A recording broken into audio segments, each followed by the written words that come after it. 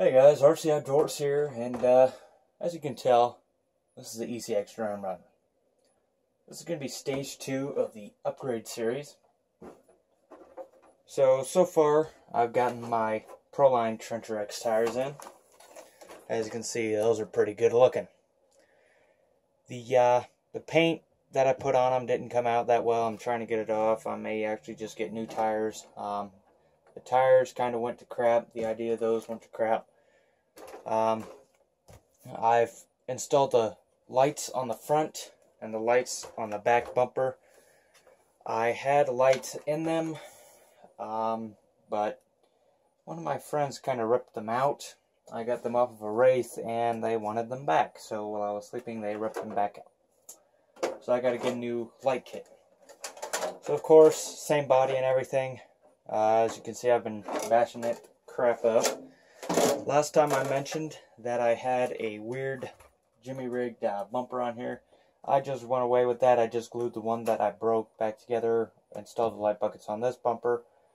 The shocks that I had were these shocks. I took these off because I got a new truck and I thought these would fit, and they didn't, and I just haven't gotten around to putting them back in. I was also talking about my motor. I was planning on putting an axial 27 turn motor in, and I did do that. I was just getting ready to do a video, and I wasn't really impressed by that motor's performance, so I just went ahead, got another HPI Firebolt 15 turn and put it in here. But yesterday I tried to run it and it was not running right. I do apologize to Ken's Life. He really wants a running video, and I'm trying to do my best. I hate to keep my viewers waiting on videos. And then about 2 months ago, I posted an update video and new series, which was the ECX Rammer, and I wanted to do I wanted to upload every Saturday and every Wednesday. Unfortunately, I had a job opportunity which I took to make some extra money, and since I did that, I got a bunch of new vehicles, so expect a lot of new videos. So that's why I didn't upload every Saturday and every Wednesday for the past week, or for the past 2 months. But I'm going to be doing my best to at least upload once a week. If I don't get to it, I do apologize. Something has come up. But getting back to the ECX Ram Runner, I put some Axial Wraith big bore shocks on here. As you can tell, this thing could use a little bit of WD-40. So right now, my plans for this thing, I do not know what my plans are. I know I do want to get a light bar to put in here, about a 2-incher, so it can look like the ECX Rammer. Oh, kitty. It's okay. But I am still planning on putting the lights in here, getting another light control board, installing it. As you can see, I had it super glued right here because my double stick tape was not holding. But I have that coming. Well, I have a video coming up for that, hopefully. And then I'll be installing the light bar, installing the lights back into these front ones, installing the lights back into these rear ones, and of course getting the light bar.